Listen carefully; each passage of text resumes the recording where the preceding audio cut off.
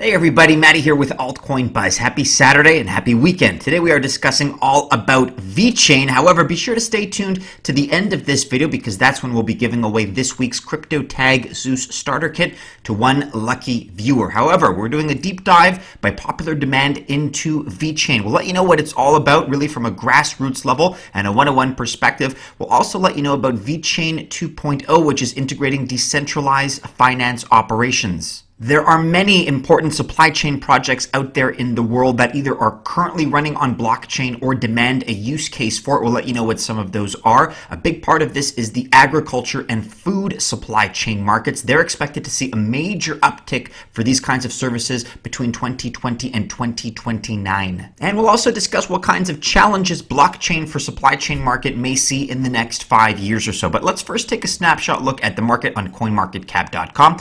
We're up just a little bit, $257.2 billion total market cap. Bitcoin more or less flat, but up about a half a percentage point since yesterday in these last 24 hours. Currently sitting at $9,329 with a dominance of 66% flat. So assuming you've never heard of VeChain and for the first time you're learning information about it, well, it's a blockchain platform designed to enhance supply chain management and business processes. Its goal is to streamline these processes and information flow for complex supply chains through the use of distributed ledger tech. The VeChain platform has two tokens, the VeChain token, VET, and VechainThor Energy, or VTHO. The former is used to transfer value across VeChain's network, and the latter, VTHO, is used as energy or gas to power transactions. VeChain's goal, as stated in its white paper, is, quote, to build a trust-free and distributed business ecosystem platform to enable transparent information flow, efficient collaboration, and high-speed value transfers. And what many people don't realize is that supply chain data for business processes are currently compartmentalized in silos among multiple stakeholders, and this affects information flow, which again is divided across those same stakeholders. VeChain, however, according to its own white paper, stands a chance to break the, quote, asymmetric information problem and allow ownership of data to return to and empower its owner. The VeChain platform claims to provide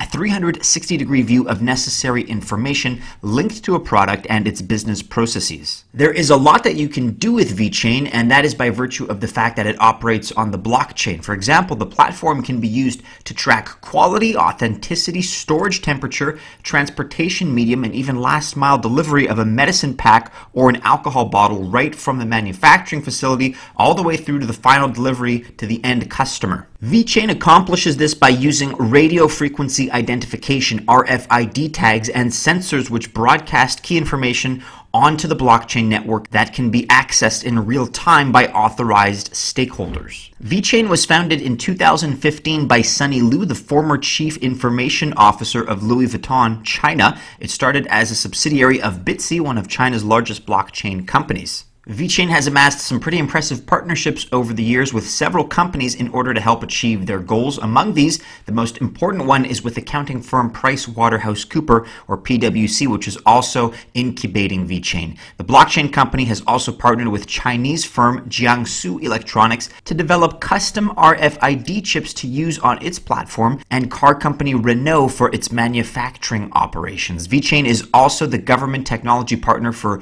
Jiuwan, an economic development zone for the central government in China. The VechainThor blockchain uses proof of authority as a consensus protocol, and as per that system, votes are dispersed based on VET holdings and disclosure. VET holders without KYC and with 1 million tokens in their account are assigned 20% of all votes, while VET holders with KYC, know your customer, and the same amount in their accounts are responsible for 30%.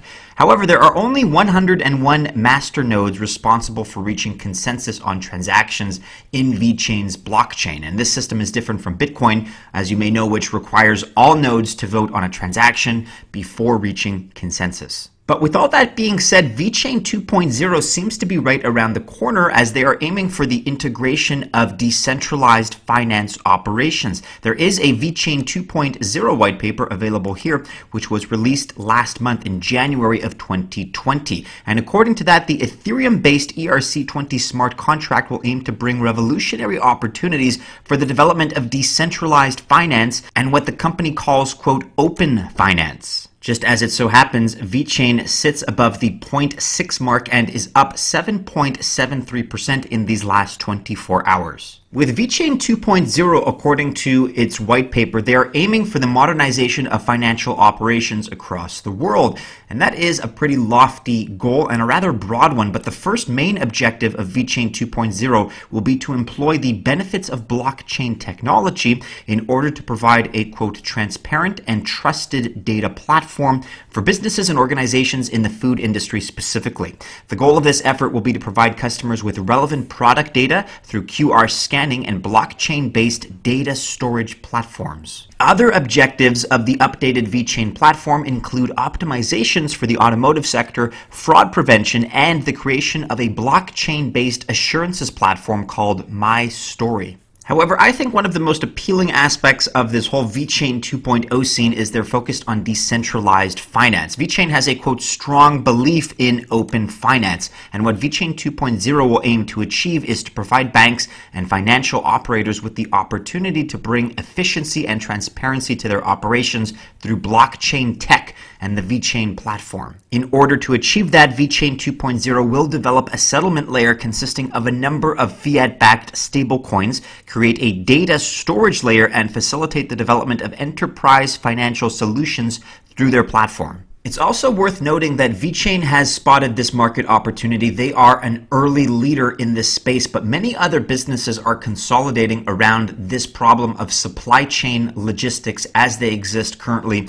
in the modern world. And here at altcoinbuzz.io, we highlight the important supply chain projects running on blockchain. There are, in fact, many more than just VeChain. This article by Annie from just yesterday, how can blockchain impact the supply chain? Which projects are important? We take a closer look. So recently, Altcoin Buzz looked at the advancement of blockchain into different sectors, particularly into decentralized finance and gaming. But here we're looking at another important sector, a very important one where blockchain is going to have a substantial impact. We're talking, of course, about the supply chain, the engine of every business. That said, writes Annie, the DLT-powered supply chain projects aim to revolutionize the global supply chain industry with the help of blockchain technology, smart contracts, Internet of Things, and other variables. These projects promise to provide transparency through the system from A to Z. VeChain sits at number 2 on this list, but we also have Tile, formerly known as Wabi, W-A-B-I. We have TE Food, Origintrail at number 4,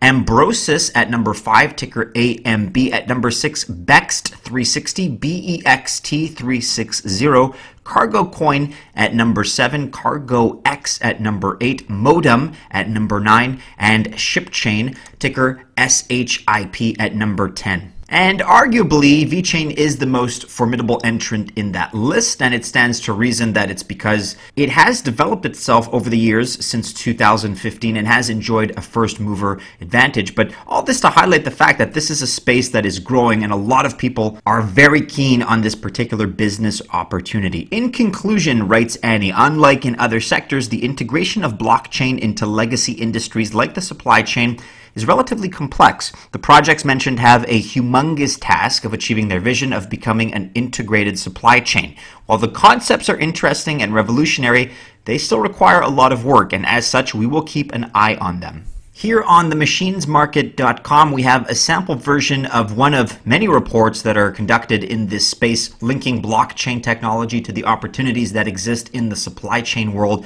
in the logistics world, which, as Annie described, pretty much touches every single industry you can imagine. But some of the most salient features of blockchain in agriculture and food supply chain markets include detailed insights into the opportunities associated with the market, customization as per client requirements, punctual implementation and execution, cost saving, and explanatory approach. Cost saving is always a big one. If you can save people money, they will keep coming back to your service or your product. Use of proven research methodologies, client-aimed research, and comprehensive overview of the key vendors and competitive landscape. These are just some of the salient features, again, that blockchain brings to the world of agriculture and food supply chain markets. For more information about the project, including their VeChain 2.0 white paper, paper covering all aspects of the VeChain Thor blockchain. Do be sure to check out VeChain.org. You can also get up to speed on everything that is happening with the company as far as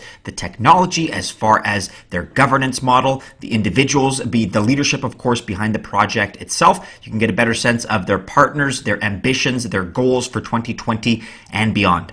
Without further ado, it's now time to get on to the winner of this week's Crypto Tag Zeus Starter Kit. Since last Saturday, the 25th of January, we produced 7 videos. Those are the numbers. I'm going to ascribe to those videos. The most recent one from yesterday, Friday, being number 7. The one from last Saturday being number 1. Now we have our handy dandy random number generator with a minimum of 1 and a maximum of 7. We will generate the following number at random, number 4. That corresponds to video 1, 2, 3, 4 from the 28th of January. Bitcoin bullish over $9,000. I'm going to open up that video. As you can see here, this is all done in real time. No shenanigans, no smoke and mirrors. I'm going to take the URL of this video, copy that, and pause this while I'm at it. We're now going to go into our raffle dash, input the URL, paste that in, and the winner of this week's Crypto Tag Zeus Starter Kit is Dylan Fowler. Congratulations, brother, with this comment. When it comes to alts, DGB, referring to Digibyte, is numero uno. Dylan, you've won this week's Crypto Tag Zeus Starter Kit. Make sure you get in touch with us using our coordinates, which can be found in the description of this video. We'll start a dialogue with you, get your information, and make sure we have everything we need to ship out your Crypto Tag Zeus Starter Kit as soon as possible. And speaking of DGB, it's a very appropriate segue because you guys have spoken out. You're very interested in a deep dive, a similar video to today's on Digibyte. Stay tuned for that in the very near future. But for now, everybody, that about wraps things up. That's all that is fit to discuss today. Do be sure you're following us on all the regular social media channels and keep checking back into altcoinbuzz.io for all the latest. If you enjoyed this video, go ahead, like, subscribe, share, and hit the bell to receive notifications. Best of luck if you've chosen to invest on this Saturday. But have a great weekend, everybody. And as always, we really do hope to see you again soon in our next video. Take care.